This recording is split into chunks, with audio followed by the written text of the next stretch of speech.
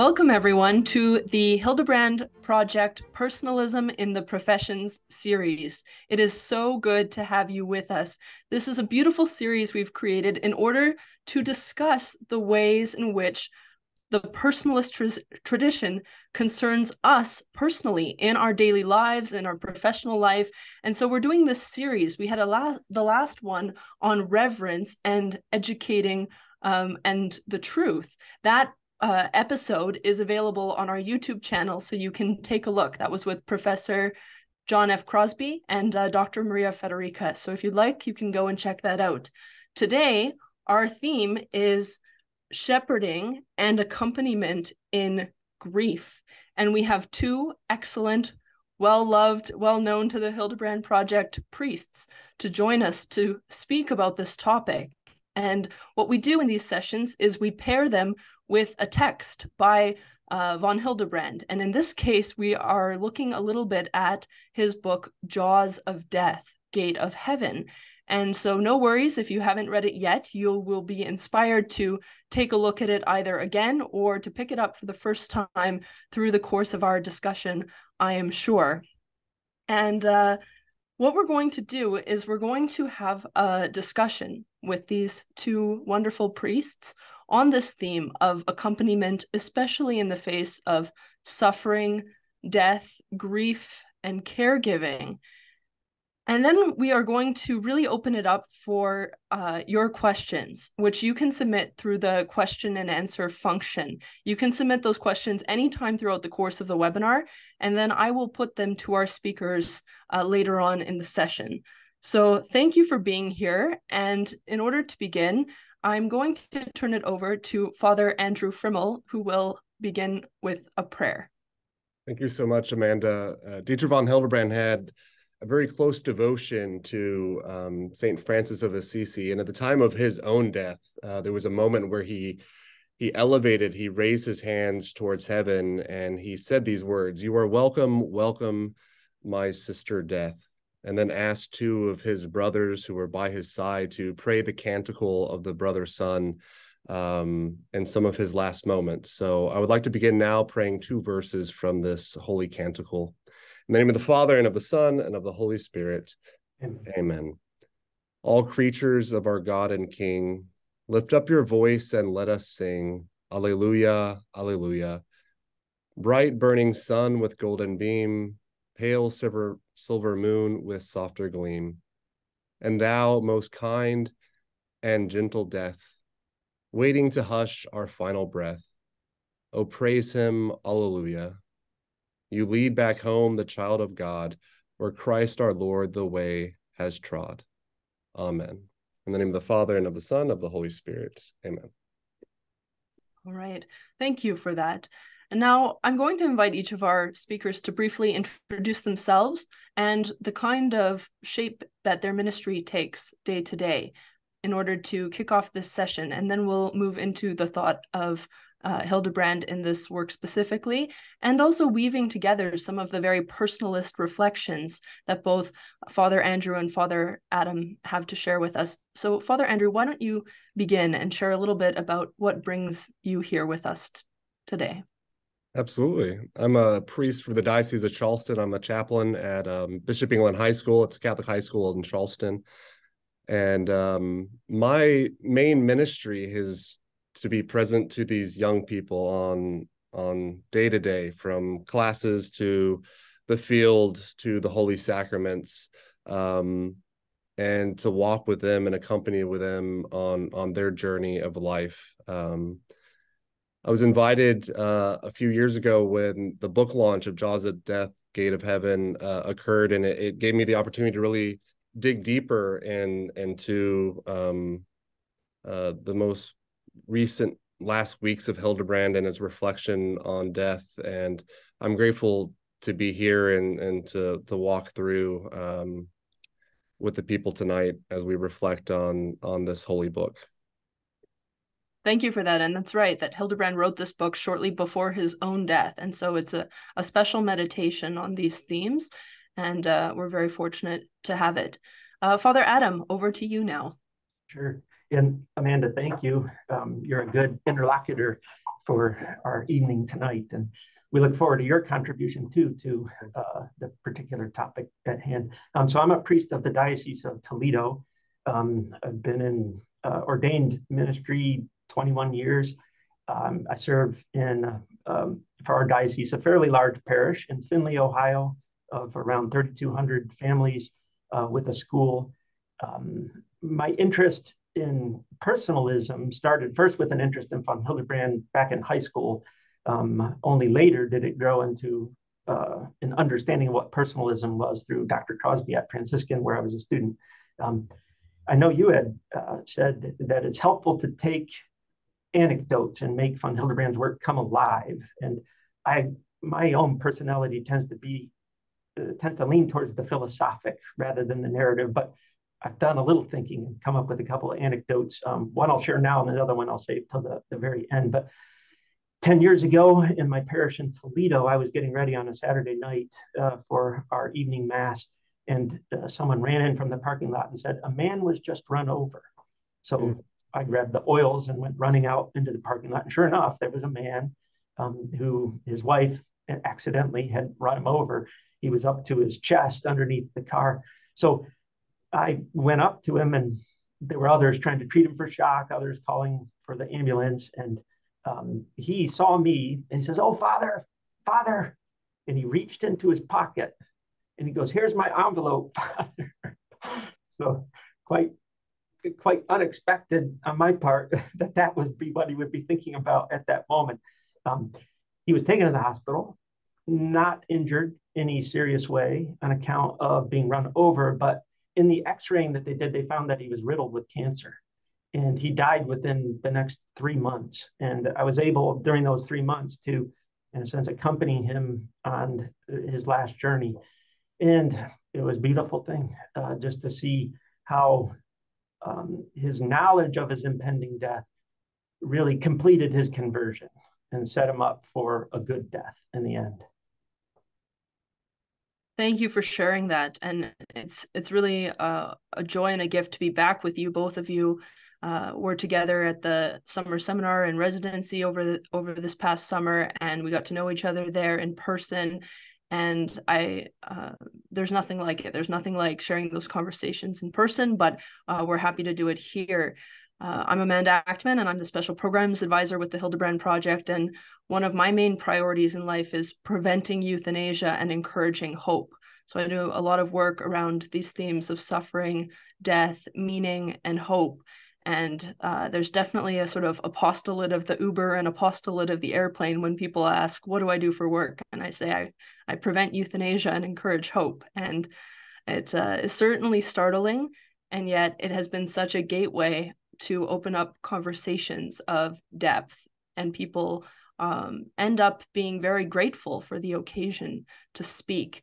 There's something cathartic, and we speak far too seldom about the last things and the things of ultimate significance. So this is an occasion for us to lean into that. And I think I'd like to begin by talking about how in this excerpt that we've included, Hildebrand is discussing death as dying as life's most important act. That might be a kind of startling way of putting it.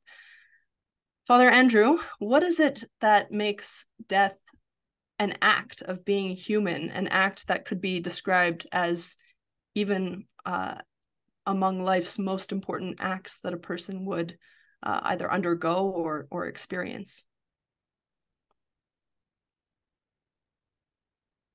There's this dignity that comes at the moment where you know where this life on earth is ended, and that you will finally face the face of God, but also the judgment of God. And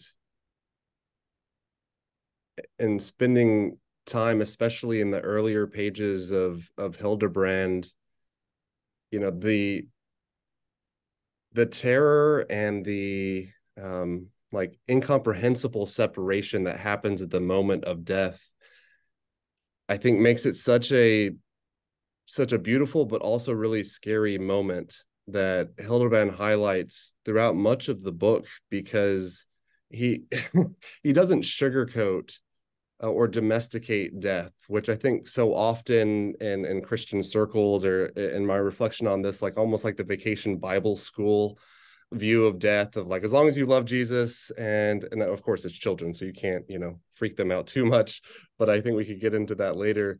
There's the reality of aloneness, of a person dying, of going through, points to the realness of that moment, that immortality of your soul is about to encounter the judgment of God. And Hildebrand, I think, highlights the reality of that moment, especially as he's writing this book, as he's reflecting on his own death.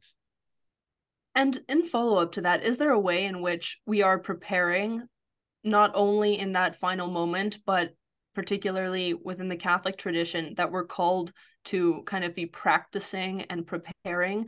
And what does that look like in the context of your ministry and in sacramental life?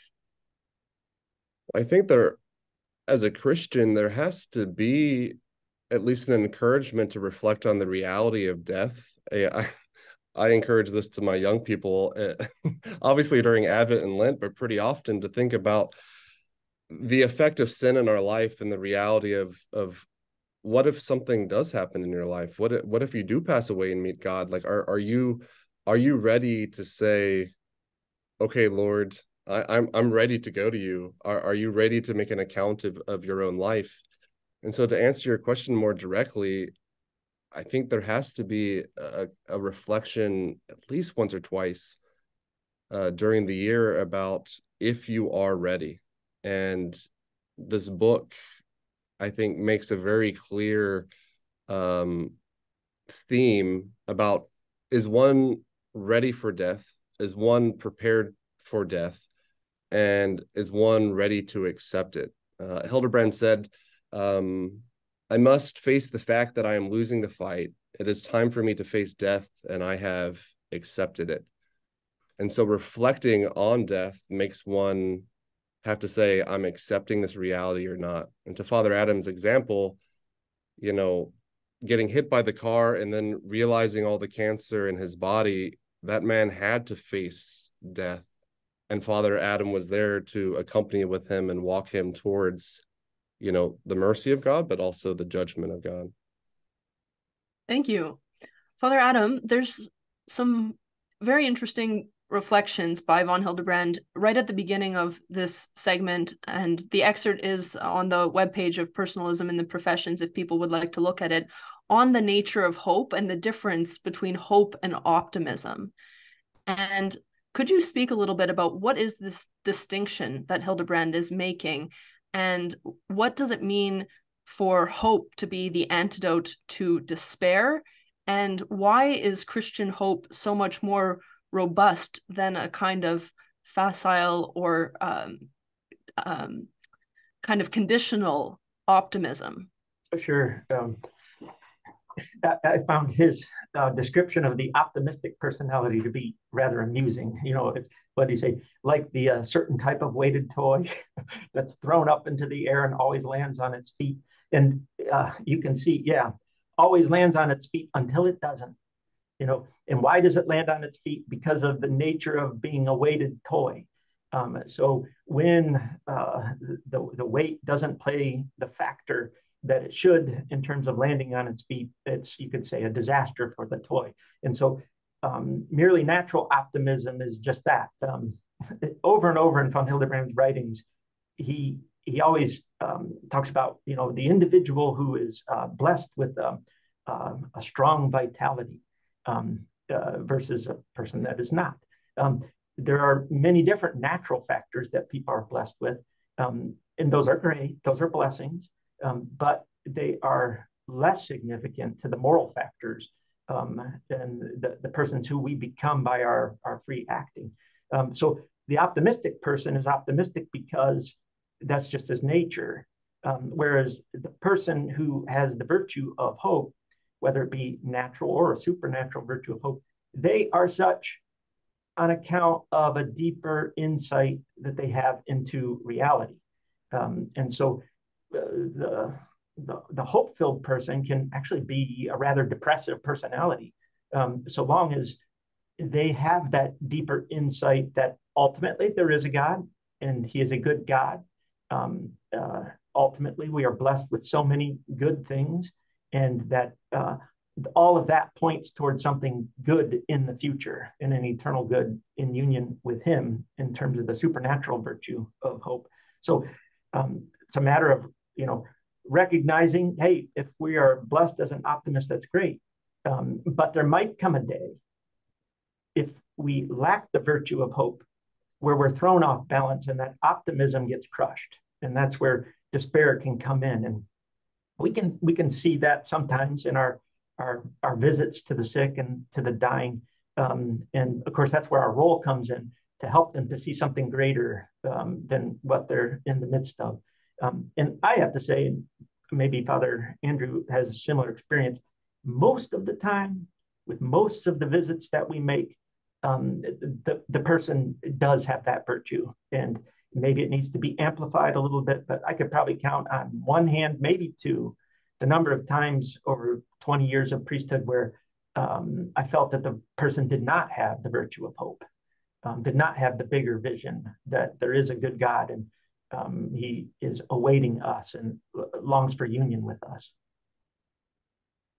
I will say, Father, I've had much more varied experiences in South Carolina. I'm grateful to hear the people in your diocese are full of hope. I experience much more ambivalence and presumption rather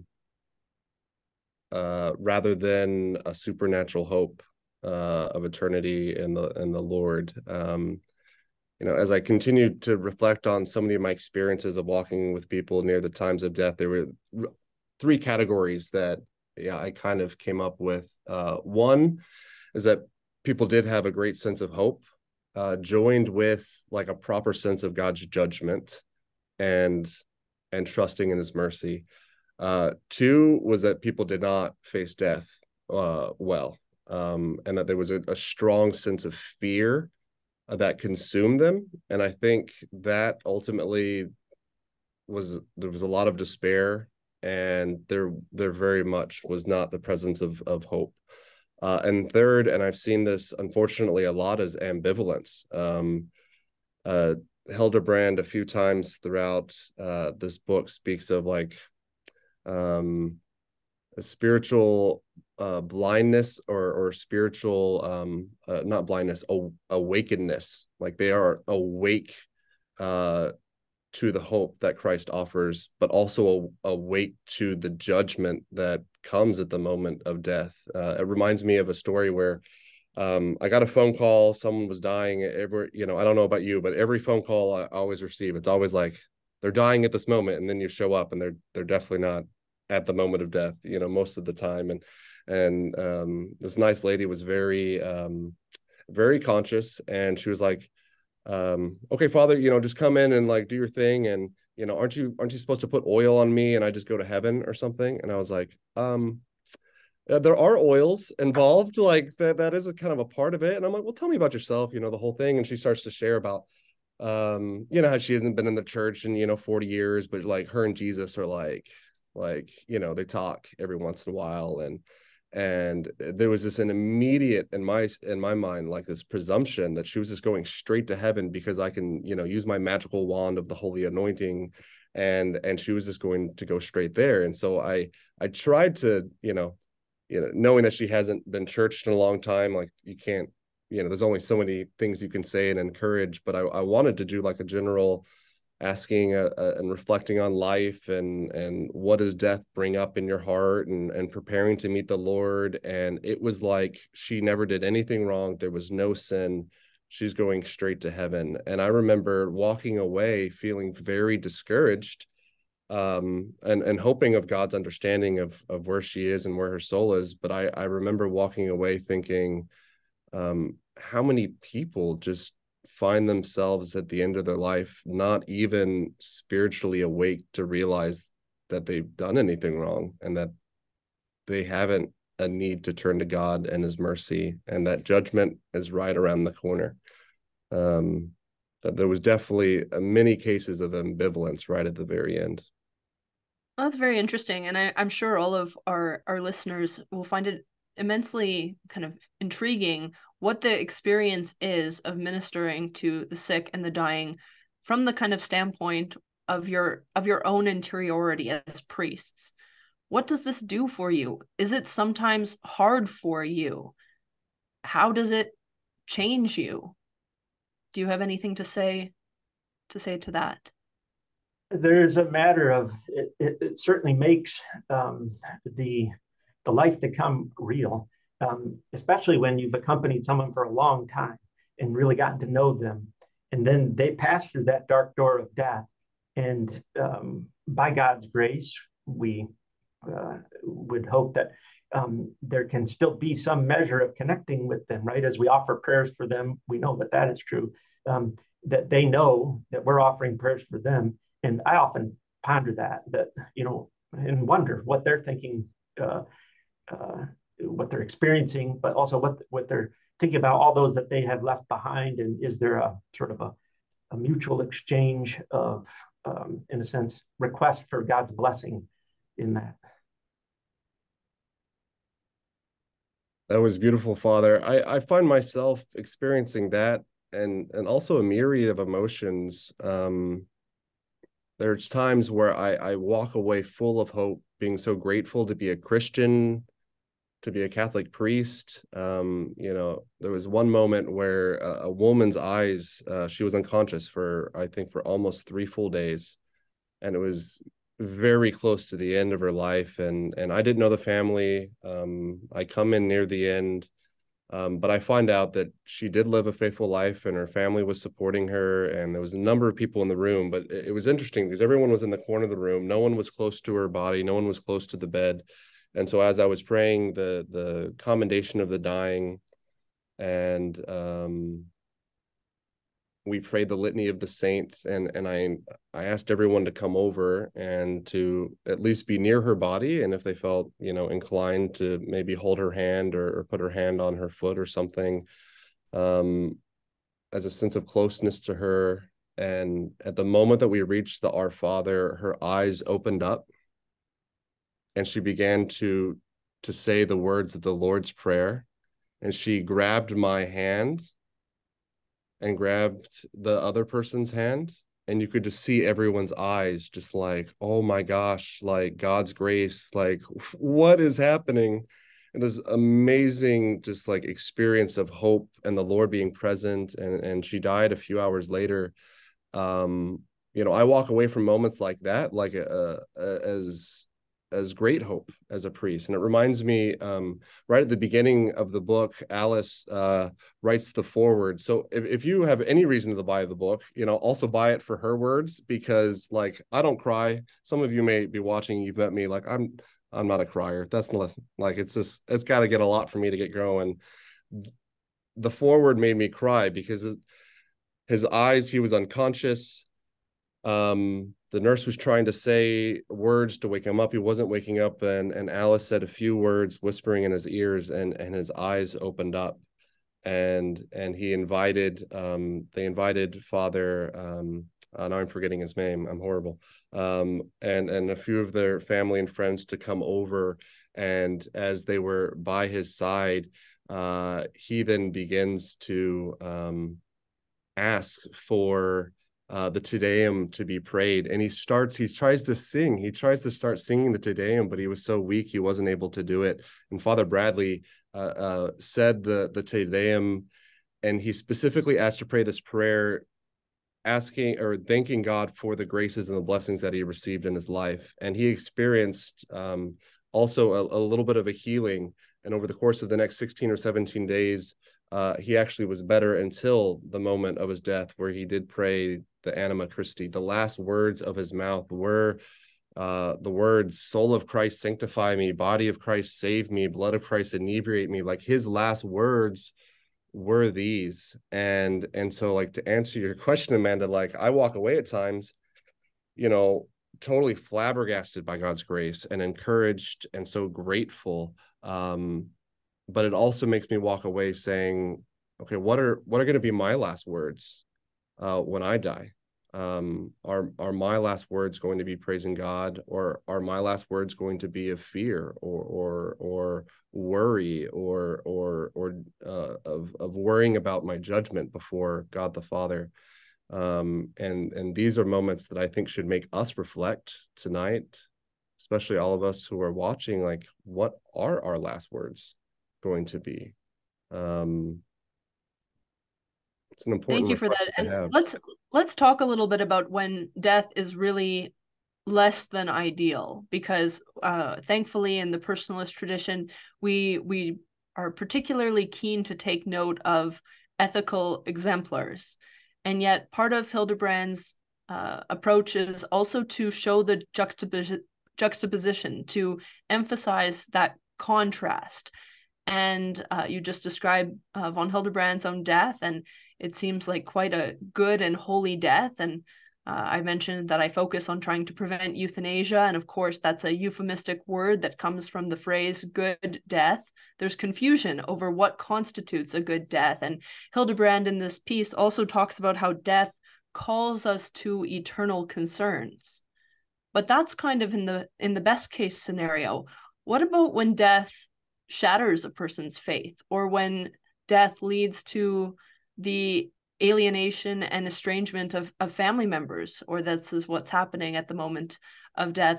How can people who are not Christian be accompanied well by Christians in the face of suffering and death? Is there a way that we can meet people through our presence that will not be off-putting, but that will still bring Christ's touch to them in a way that will not be off-putting? There are a lot of questions there, but I do think it's important that we just deal with the messiness of death when it is so far from the ideal. And I just want to remind our listeners to add your questions using the Q&A feature, and we're going to be coming to those very shortly.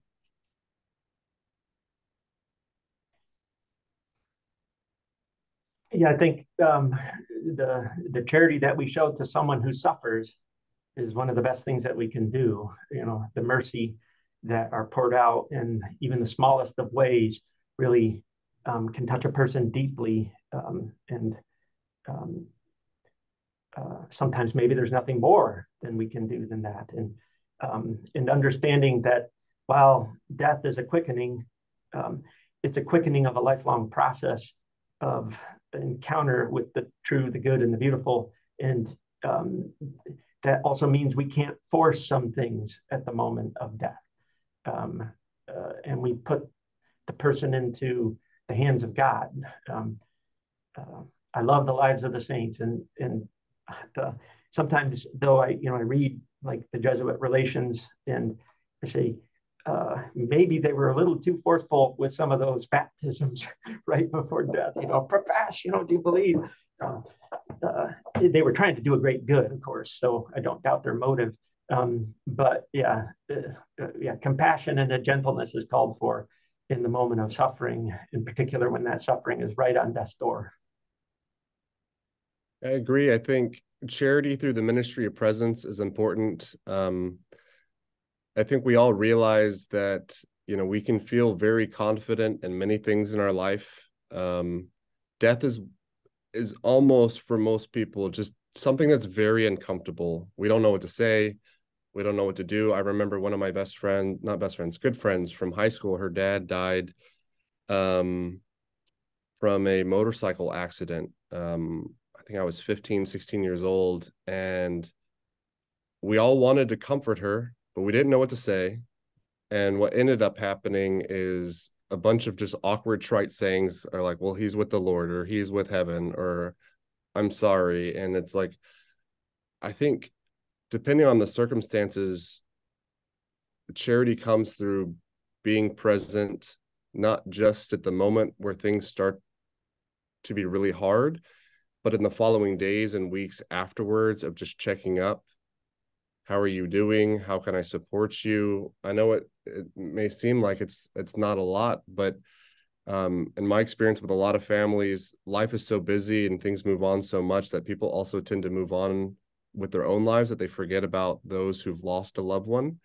And just following up and being present. And I would also argue the need to to just say a lot less than you think you need to say, and be intentional about not saying kind of the normal things that are said at like a, after a wedding, after a funeral liturgy.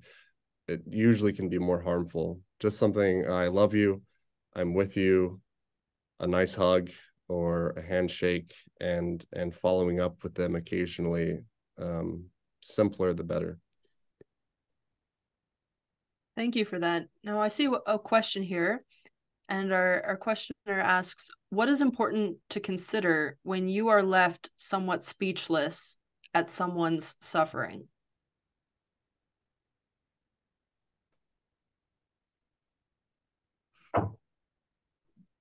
So when I work with people in the parish, I say it is helpful to learn the meaning of suffering well before one experiences great suffering. That gives a framework that becomes deeply enrooted in us in order to work through the suffering as it comes. So not to by any means instrumentalize another person's suffering for our good, but in some ways we can grow from that. In some ways we can see the tremendous suffering that they're going through and try and place ourselves in their position to do what we can, as we just said, to help to alleviate that suffering, but also we learn from it, from the suffering individual. And what do we learn? There's lots of lessons that we learn. One of which is that the person who suffers is and will remain a great gift to us. And their suffering draws forth from us love, which, again, we don't want to instrumentalize their suffering for our sake, but we should give ourselves over to the process. We should take their importance as a person very seriously and do what we can to help them in their need. And then secondarily, we benefit from that. And it's not a bad thing to recognize that we grow in love when we give ourselves over to assist those who are suffering. That's excellent. And it reminds me very much of Father Alfred Delp, who, after watching a Nazi propaganda film about euthanasia, he gave a homily about it. And in that homily, he spoke about how the dependent, vulnerable person makes an appeal to our inner nobility, to our sacrificial strength, and to our capacity to love. And if we take that person out of our lives, we can become egotistical predators. So just some really incredible words from a courageous German Jesuit who was then eventually killed by the Nazis on the Feast of the Presentation in 1945. And I would recommend, there is a book that put together his writings. I forget the name of it, but there are Advent reflections. And I'm sure that'll be posted soon, that are of great depth to walk through the season of Advent. So true. One of my favorite books, Advent of the Heart, published by Ignatius Press. So you can look for that. Another collection is called With Bound Hands. And I see that we also have Father Delp's Prison Meditations in the chat mentioned there too. So definitely warmly recommended Advent reading. He spoke about how all of life is Advent and this kind of waiting. Beautiful, beautiful. And he also has this point where I think this is particularly fitting to mention now, where he's talking about the eternal truths that make it possible, he says, for us to light Advent candles in Germany in the Nazi period. He says, by what permission do we still celebrate and do we still light these candles? So this kind of feeling the weight of the anguish and suffering, and realizing the need for the transcendent standard to anchor us and to be the basis for our festivity outside of the circumstances. I think that's a sure sign of hope rather than any sort of facile optimism. If I could add to that, Amanda, the reality of feeling the weight and gravity of suffering and death, I think Hildebrand in his, first 3 or 4 chapters highlights so well the horror and the terrible reality of experiencing death in the moment, and how none of us we can intellectualize, we can read books, we can pray, we can go to 50 funerals in our life, but like, we don't know what it's like to die until you are the one dying. And even if you have the grace of having your family and friends by your side, you are still alone in that moment. At the end of the liturgy, we sing, may the angels be with you. The church speaks of our guardian angels, bringing us to the Lord for judgment. But there's still a reality that, like, you are still you in that moment, dying, and it is really scary. And I've experienced that too, being at the bedside of many people who don't have Christian hope. And I have seen fear in people's eyes. I'm sure, Father Adam, you've seen it too, where there's the reality of, I know I have not lived a life that has honored God. And many people can still turn to the Lord's mercy. To me, what can be more scary is when they feel like they don't deserve God's mercy. And there was one man, and, forgive me, I think I told the story at the book launch, but it will forever be etched in my memory, of this man who asked for a priest in the town I lived in. He showed up and he didn't want to talk to him. He didn't want the sacrament. So the priest left. 3 days later, he called for another priest. The priest shows up, didn't want the priest. The third priest is called. That happened to me. Forgive me, it was my day off. I was already like trying to drive to the mountains of South Carolina and had to change, and showed up a little bit flustered that I had to go. So forgive me for my, human weakness. I checked with the doctor beforehand. I realized he has less than 48 hours to live. And I walk in there and he was like, "Oh, Father, glad you're here. Can we make an appointment for you to come again?" And in my mind, I was like, no priest is ever showing up again. And I asked the family to leave the room, and I point blankly said, "Sir, what are you afraid of?" And he said, "Father, I left the faith in my early 20s. At least once every decade, the Lord made a very pronounced desire to get back into my life, and I rejected him every time. And now I realize I'm dying and I do not deserve the Lord's mercy. And that is why I'm resistant." And I shared with him the parable of the prodigal son.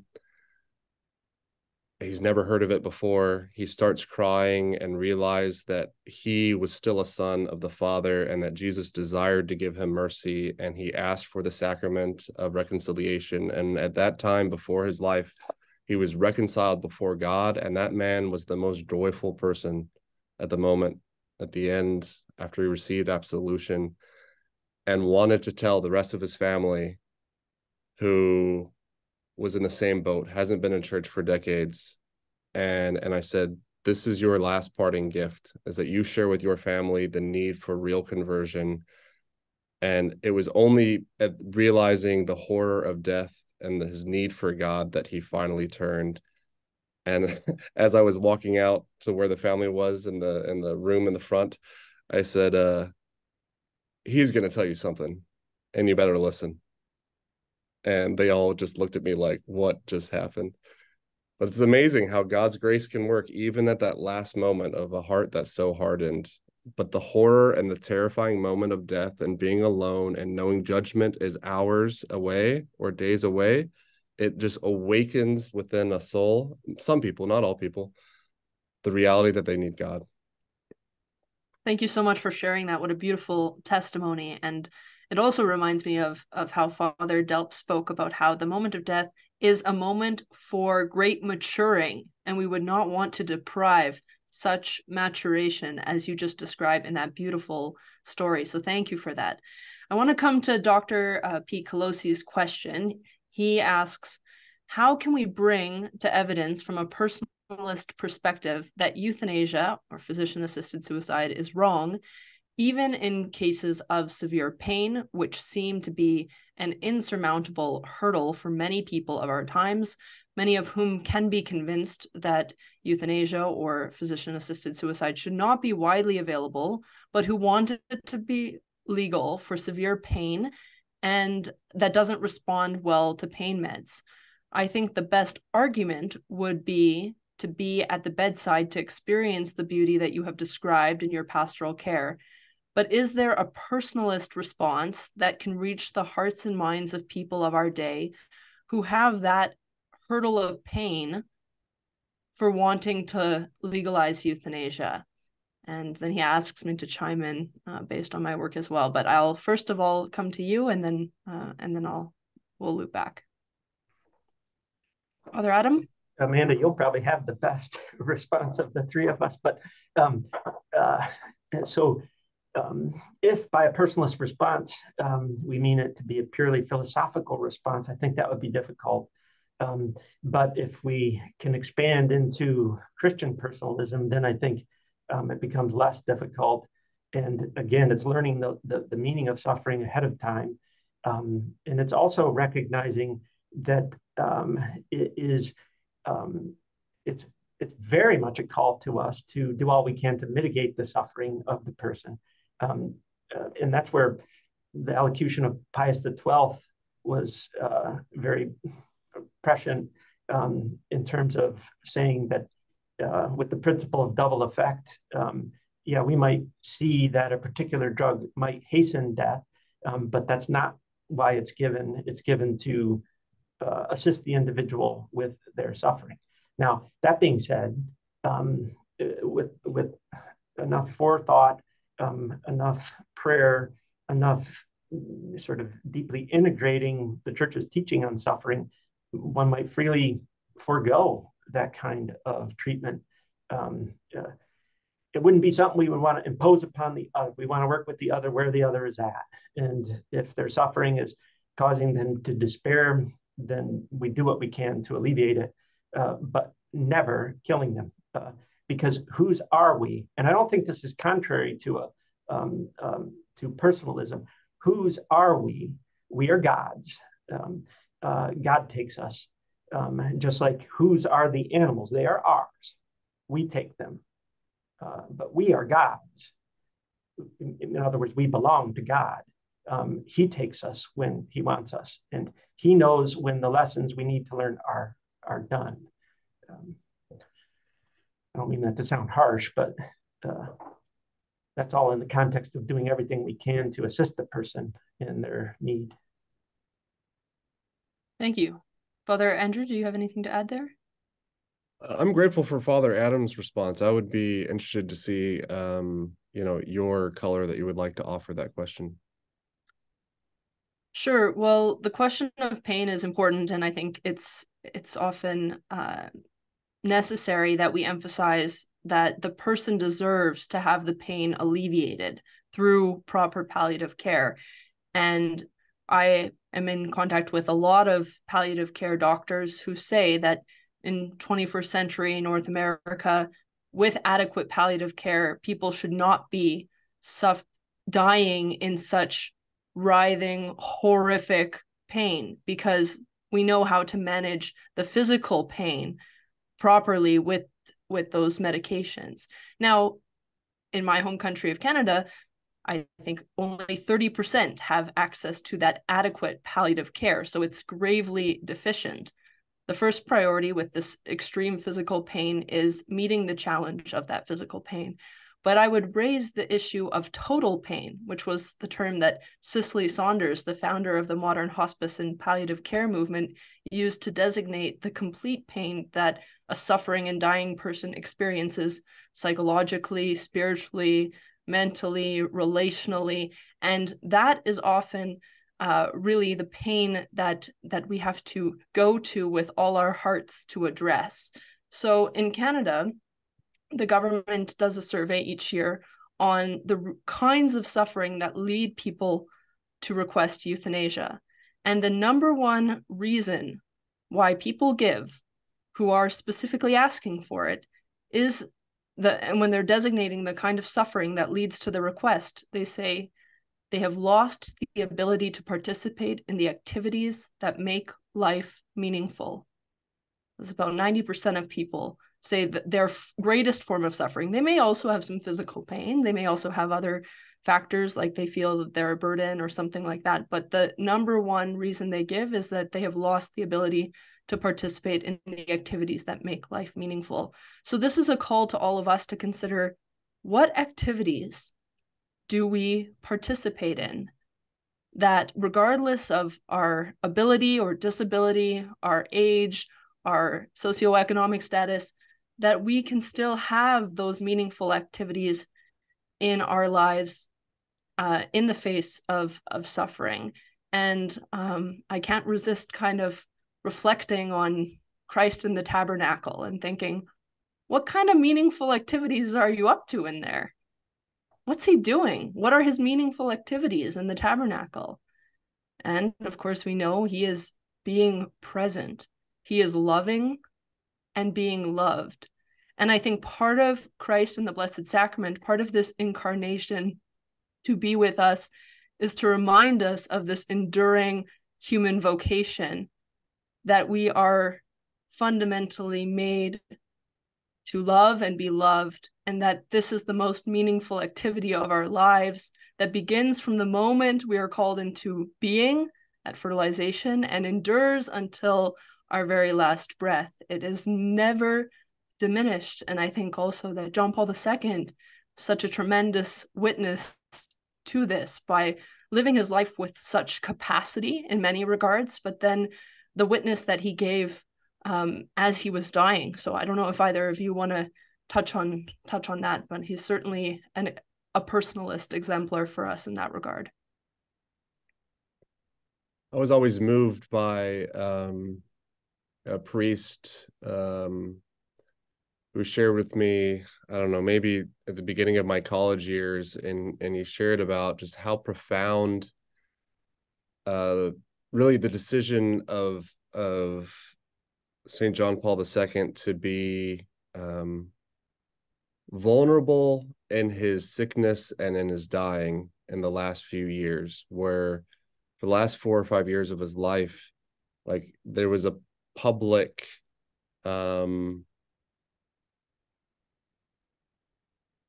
his deterioration of health was very public, and I believe that he showed how to be sick in a dignified way.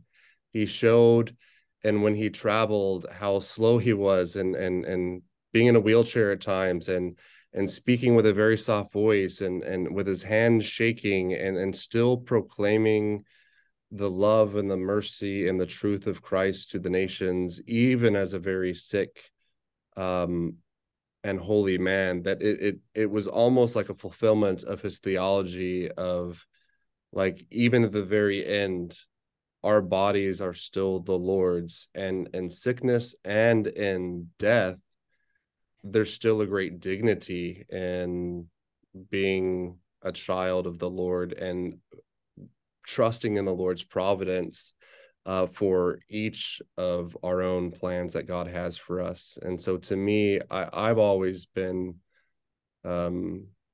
encouraged to see that it was a gift for us to witness him being sick and him dying, and that was a gift to the church as really almost a witness to the teachings that he taught us for 30 years. Yeah, that's so true. Got another question here. This is an anonymous question, and the asker says, I lost both of my parents during the pandemic. I survived. It was horrific. Family and friends came to console, but very few were actually open to listen and pay attention to processing my enormous grief. What can you share about overcoming this attitude of merely addressing death or near-death experiences around efficiency, like attending to people's needs of arranging the funeral or running the household, but more on that level of the processing of that tremendous grief? That is a very good question. And in fact, in my mind, it ties back to, Amanda, what you were saying a bit ago with the reason why people choose euthanasia. The reason, as you explained it, it almost made me think of like the heresy of activism or homo faber, like we are what we do. But I think with enough examination, I think we would come to the conclusion that, in fact, these people aren't saying that I'm reducible to what I do. I can no longer do what I like to do, therefore I should die. I think what they're really saying is, I'm lonely, I'm alienated, I'm left alone in the nursing home, and no one comes to visit me except for the briefest of visits. So just like Father Andrew said earlier, don't give pat responses to someone's great suffering. You shouldn't feel compelled that you have to give any deep verbal response. Just your presence being with them is of huge benefit, and your willingness to let them be themselves, go through their grief as they're going to go through it. And when they want, they can share what they need to share. The questioner inferred about like how to process with someone. I feel like the question, how are you, like is the worst thing to ask for someone who's like grieving the death of a loved one or going through something horrible. Because at least personally in my life, it's like, it's almost offensive. Like, my mom died. It's crappy. Can you not ask me that question? I'm sorry for being so direct, but like sometimes like the questions can be so shocking to us. I think sometimes if there is a relationship there and that the person, you are a person that they desire to process with, the questions about the heart, you know, where's your heart right now? What experience of sorrow are you experiencing? You know, is there anger or worry or sorrow? Not that you're trying to dig, but just something to allow the person an opening to then begin to share. And then really allowing yourself to be in the silence, not feeling like there's a need to always respond. I think that's important. Like, it's okay to have a minute or two in silence.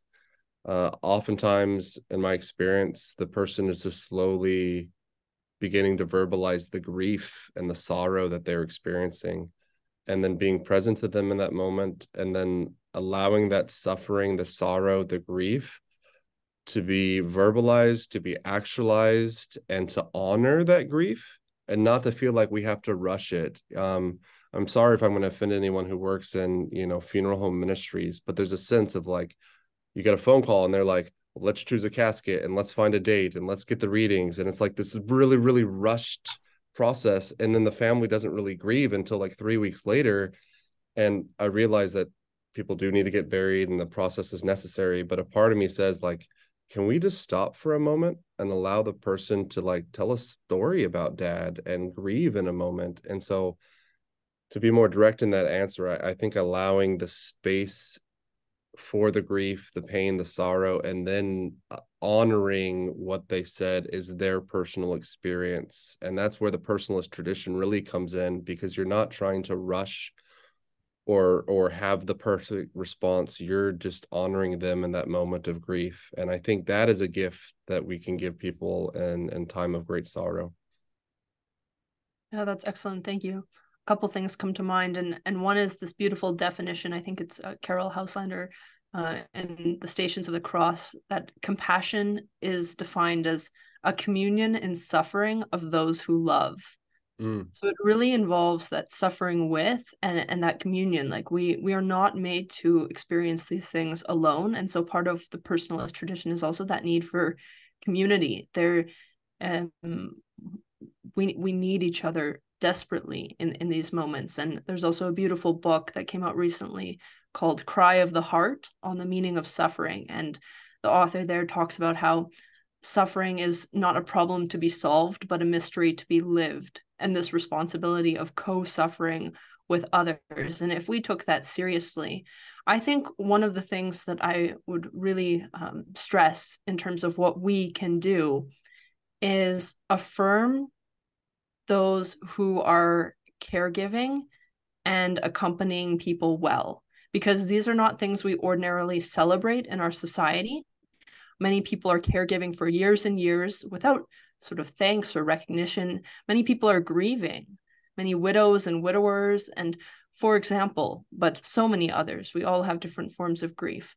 And to simply take a moment and think about the people who are being heroic in bearing these crosses and commend them for it, affirm them for it, because part of that affirmation, it's good you exist, goes so far as to say it's good you exist in the face of this suffering, bearing your cross heroically.